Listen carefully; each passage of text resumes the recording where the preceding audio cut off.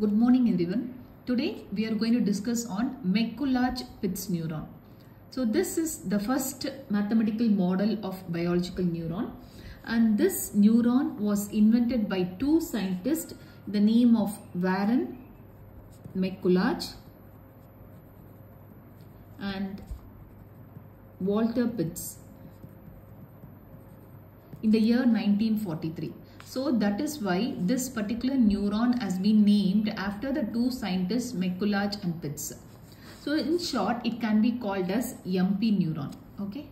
There are two possible states for this particular neuron. That is, neuron may fire or it may not fire. So we can say that it may be active, that is called as 1, and it may be silent, so it is called as 0. That is why this MP neuron is a binary type of neuron. Okay. So here the weights associated with this communication link may be positive or otherwise negative. That means excitatory or inhibitory. So we will see the architecture of this McCulloch Pitts neuron. So you can see that these are all called as input nodes: x1, x2, xn, xn plus 1, xn n plus m. These are all the input nodes, and y represent your output node. So between these two nodes, there is a communication link exists between the input node and the output node. So now this communication link, we'll have a weight associated for each communication link. So the weights may be excitatory or it may be inhibitory. That means the weights are positive or otherwise the weights are negative. So the positive weights are represented in this diagram by W, and negative weights are represented by minus P. Okay, so we need to find out the y value, output y. How will you find out this output y? That is nothing but the summation of the input and also its weight. So we can write in short, y input, we will find out this y input y, x1 w1 plus x2 w2, x1 w1 plus x2 w2 plus xn wn plus etc. up to xn wn. Okay, this is how you will find out the y input, or otherwise in this particular diagram it will be x1 w plus x2 into w, xn into w, xn plus 1 into minus p plus xn plus m into minus p. So you will find out this y input. Okay. So after finding out the net input y input, we need to find out the threshold value. So there is a fixed threshold for each neuron. So if the net input of the neuron is greater than this threshold, then the neuron will fire, or otherwise the neuron will not fire. So this is how it will work. So the y will be equal to f of y input, that is, we are going to apply this threshold value. So if the y input is greater than or equal to theta, so the threshold value is represented by theta here. If this y input is greater than or equal to theta, then the neuron will fire. So we will give the output as 1. Or if it is lesser than threshold value, it will be the neuron will not fire. So we will give it as 0. So this is how this McCulloch Pitts neuron will work. So for finding out this threshold value, we will use a simple formula. Theta will be greater than nw minus p. So n represent number of weights and w represent number of excitatory weights and p represent number of inhibitory weights. So when you apply this particular formula, then you will get the threshold value. So using this threshold value, you supply it over here and you can find out whether the neuron can fire or it will not fire. So this is how it will work, and there is no particular training algorithm for this McCulloch Pitts neuron. So this is the working model of McCulloch Pitts neuron. So this McCulloch Pitts neuron, how it works is that, so first we need to multiply the inputs into its weights. So you will find out this y input value. So using this y input value, we need to find out the threshold. So for this threshold, you are applying this formula nw minus p. And after finding the threshold value, you find out whether this y input is greater than or equal to threshold. If it is greater than or equal to threshold, the neuron will fire, otherwise it will not fire. So now we will see one simple example of how we are going to use McCulloch Pitts neuron in an example. Okay. Now we will see how ANDNOT function is implemented using McCulloch Pitts neuron. So here we are going to use binary data.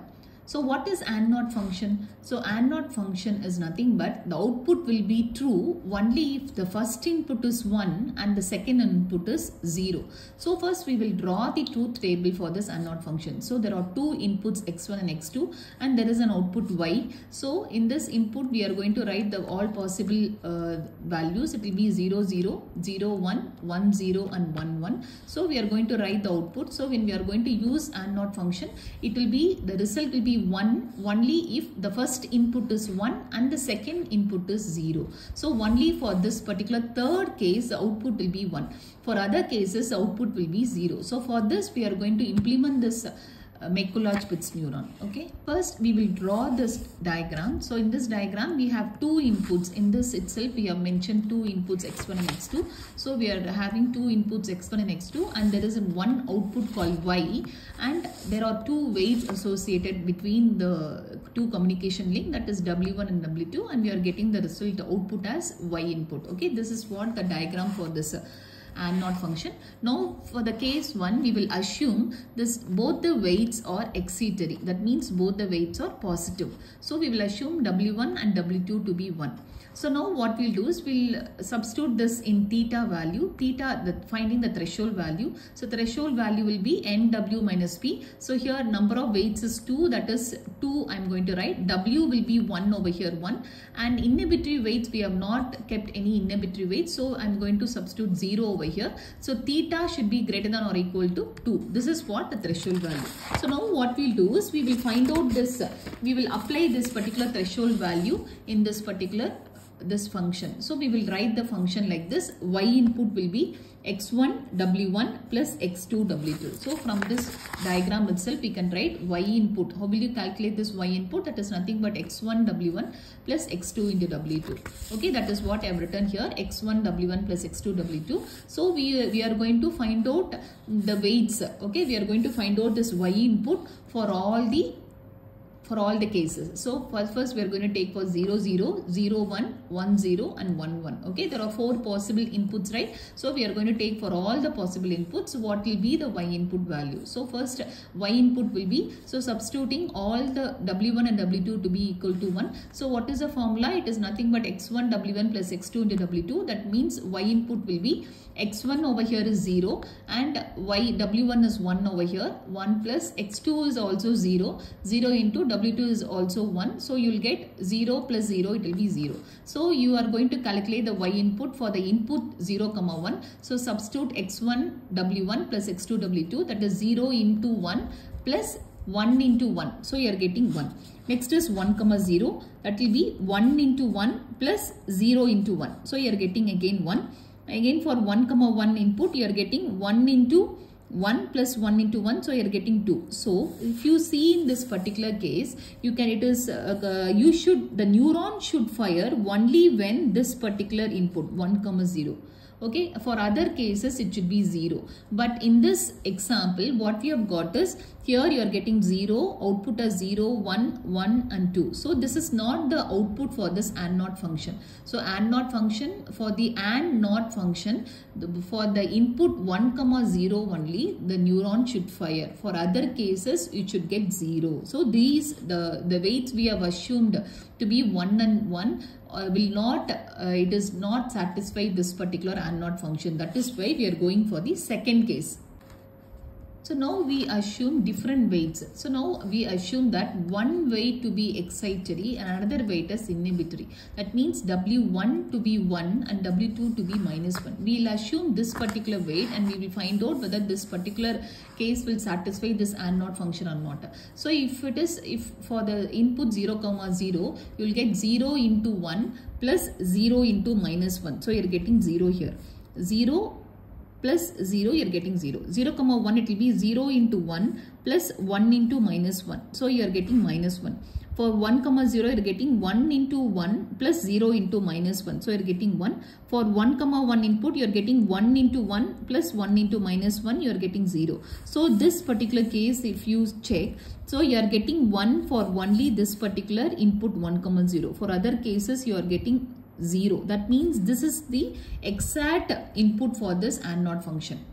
Now we will find out this threshold value for this particular weights W is equal to 1, W1 is equal to 1 and W2 to be minus 1. Okay, so theta is greater than or equal to NW minus P. Number of weights is 2 here and W over here is 1 and P is minus 1. Okay, so P is 1 all, it is also the same. So that means I am going to represent, you should not substitute minus 1 here, you should substitute only 1. So 2 minus 1 it will be 1. So this is what the threshold value is. So now we will find out this particular function. The output of the neuron Y can be written as Y is equal to F of Y input.